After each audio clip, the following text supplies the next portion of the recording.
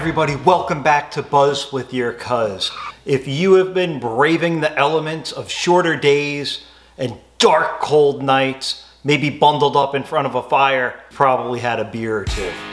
And when you find a place that embraces winter, you drink their winter ale. Heck, it's Iceland. There's ice in the name. They must make good winter beer. Maybe they make good beer all the time. We've tried Einstok before, although then the Viking did not have that cool little Santa hat on. Maybe if you can't see it, there's a better view here. That is their mascot, right? The Viking, which automatically makes you want to swing an axe and open this thing. But they do have a number of really good beers. We've drank the Arctic Pale Ale before. And that's the base for this beer. So we really like that one. That's what kind of got me hopped up to drink this one. And if you're hopped up to drink beer, make sure you follow us here. Also, subscribe to the channel if you want. And make sure you are of legal drinking age in your local municipality before you crack this top. Look at that. All right, so this bad boy is 8%. I'm gonna pour some in the glass and then I'll drink it out of the can and we'll see if it makes any difference. Plus I want you to see what it looks like. That looks like a nice caramel color. Although I do not believe there's any caramel flavoring in here. A nice head on there. Definitely has a spiced scent to it.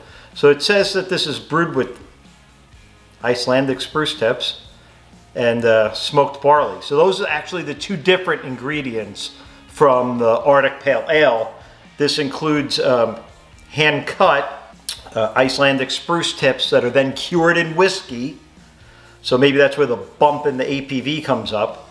And also smoked Icelandic barley. So let's go ahead and let's give this a sip. Let's give this a taste.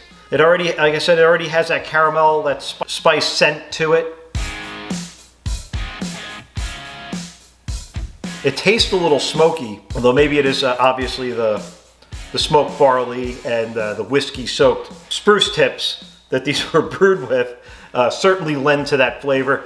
It does not taste like pine. It doesn't taste like wood or sap, but it does have like that smoky, tree type. It just, you have to taste it. It's hard to explain. It's definitely a full flavor. You do get a little bit of that whiskey and the smooth finish. And think of it, maybe that's where the caramel of the smoothness is coming from.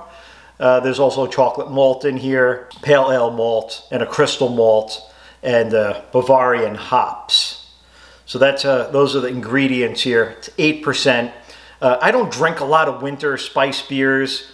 They're kind of gimmicky, but this one is good. I would actually drink one of these. Would probably go good with marshmallows. All right, let's taste it out of the can. Right, there's no indicator on here whether it should be in my winter take ale glass or out of the can. Most of the times we open the can and just drink. So let's see if the experience is any different. It is. It is. Out of the can, I'm getting a lot more like hops out of this. It's not bitter like an IPA, but it does have a very nice bitter finish to it. I know it sounds counterproductive, but it's not bitter forward, it's bitter finish, and it helps kind of clean out that that caramel and that smoky flavor. So it is actually, it tastes a little bit more complex, believe it or not, out of the can, where the scent does not. So in here, you can smell and taste, so you get more of your senses involved. Here, if it's just, tastes completely different. Some drinks do not. Some drinks taste the same regardless of how you consume them. This one is clearly better out of the can if you're an IPA drinker or if you like bitter notes. If you like a smoky, smooth finish, better out of the glass. But it's best at this point to say that this beer is a conquest. Good quality beer in the winter category. right? So we've drank some winter beers. You've probably seen the other one. I don't know if we're going to do another one because we're kind of getting to that time of the year where we should be maybe doing some light beers, get ourselves ready for the beach season. But make sure you follow us here. I don't know what we're doing next, but you're definitely going to want to see it because I'm going to find it, get excited about it, review it, and I hope you comment on it. And that is your Buzz with Your Cuz. We'll see you next week.